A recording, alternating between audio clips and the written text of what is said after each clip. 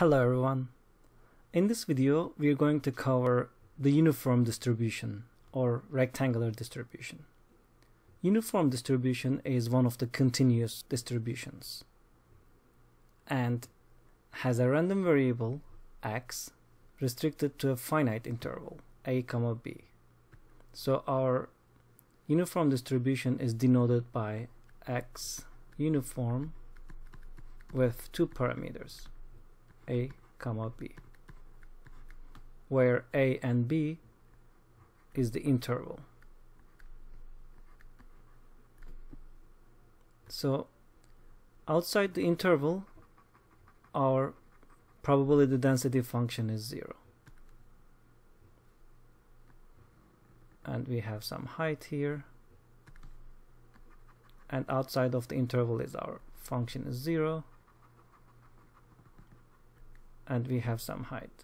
So this height, which is f of x here, is 1 over b minus a, because the area under the curve has to be equal to 1 by the properties of PDF. So the area of the rectangle is length times width. So the length is b minus a, and height is unknown, but the area is equal to 1. So b minus a times, let's say, unknown x is equal to 1. So here, from here, we can solve for x is equal to 1 over b minus a. So height is here 1 over b minus a. So we can write PDF, the probability density function of fx of x, is equal to 1 over b minus a in the interval, which is x is between a and b, and 0 elsewhere or otherwise. Now let's find the expectation and the variance. We know that uniform random variable is continuous random variable, and by the definition, expectation or mean, denoted by the Greek letter mu, for the continuous random variable is integral from negative infinity to positive infinity x times density function dx. Now we are going to integrate the density function times x between negative infinity to positive infinity. Here our interval is clear because less than a there is no contribution, so integral is here 0, and after b the contribution is 0, so we are technically integrating between a and b. So from the definition we can change the intervals of the limit from a to b, x times the density function between a and b, which is 1 over b minus a dx. 1 over b minus x is the constant, so we can pull it in front of the integral sign, and integral from a to b, we're integrating just x. Antiderivative of x is x squared over 2, so 1 over b minus a times x squared over 2 from the intervals of a to b. Now we're going to use the fundamental theorem of calculus, f of b minus f of a. 1 over b minus a times, instead of x we're going to use the upper boundary b squared. We can pull 1/2 to the front as well,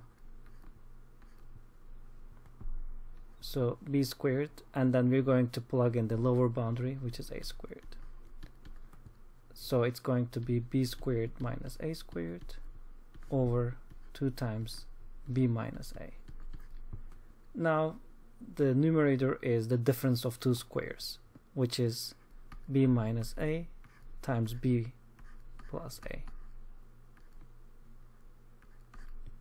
and in the denominator we have 2 times b minus a. B minus a cancels each other, so we obtain b plus a over 2. So our expectation is a plus b, or b plus a, which is commutative, over 2. So this is the average, this is the mu of the uniform random variable. Now let's find the variance.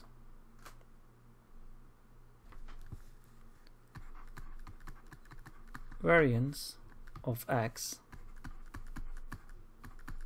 by definition is expectation of x squared minus expectation squared.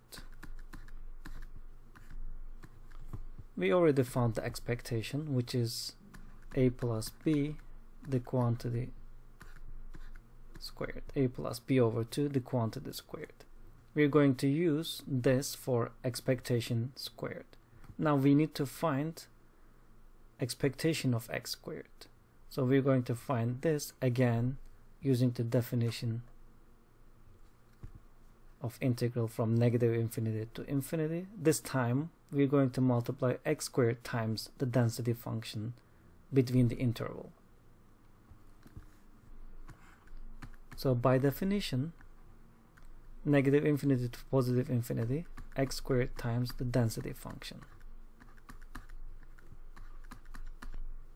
We can change the limits of interval from a to b, because outside of the interval there is no contribution to the area. So it's going to be x squared times the density function, which is 1 over b minus a dx. Again, this is the constant, so we can pull to the front. And antiderivative of x squared is x to the third over 3, and we can pull 3 to the front as well. And limits of integration is a to b. So we have 1 over 3 times b minus a times b cubed minus a cubed. So we obtained b cubed minus a cubed over 3 times b minus a. So what we obtained here is the expectation of x squared. Now we're going to apply the formula of variance. So we're going to have b cubed minus a cubed over 3 times b minus a minus, we need to square the expectation. If we square this, we're going to obtain, this is the binomial expansion, so it's going to be a squared plus 2 times ab plus b squared over 4. So let's write it here. A squared plus 2 times ab plus b squared over 4. Now here, let's expand b cubed minus a cubed. By the Pascal triangle, b cubed minus a cubed is equal to b minus a, the first term minus the second term, times b squared plus b times a plus a squared. Here it is a little confusing because the terms switched. It is actually a cubed minus b cubed is a minus b times a squared plus ab plus b squared. This is the actual formula, but here the terms are switched, so we're going to use b as the first term and a as the second term. So you need to be careful about that point. Now we can use the cubic expansion on top. So b minus a times b squared plus, we can say a times b plus a squared all over 3 times b minus a minus a squared plus 2 times ab plus b squared over 4. Here we can cancel out b minus a with this, and we can use the common denominator 12. So multiply everything by 4, multiply everything by 3.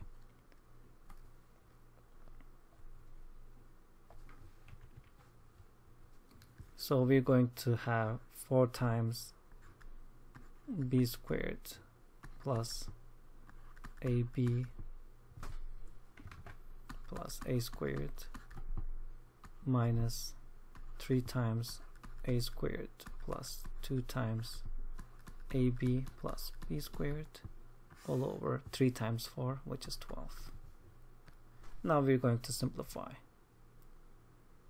So if we distribute, we're going to have 4b squared plus 4ab plus 4a squared minus, and if we distribute negative 3 inside, negative 3a squared, negative 6ab, and then negative 3b squared all over 12. And let's simplify.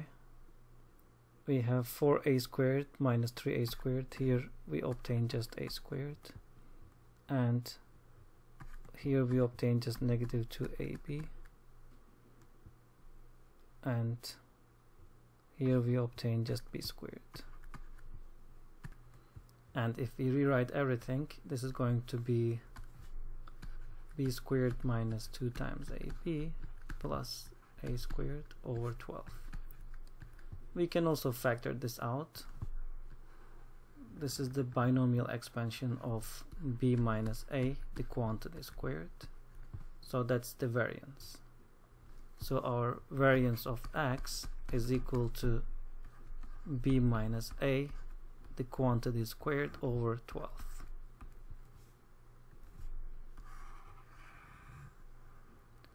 So far now, we know the expectation and the variance of uniform distribution, and we obtained the probability density function. Now we're going to find the CDF, which is cumulative distribution function. Let's do that. Cumulative distribution function of continuous random variables, capital F of x, by definition is equal to probability that x is less than or equal to little x. So using this definition, we can convert this into integral from negative infinity to x of the PDF. And let's use different variable, dw. So let's use w here.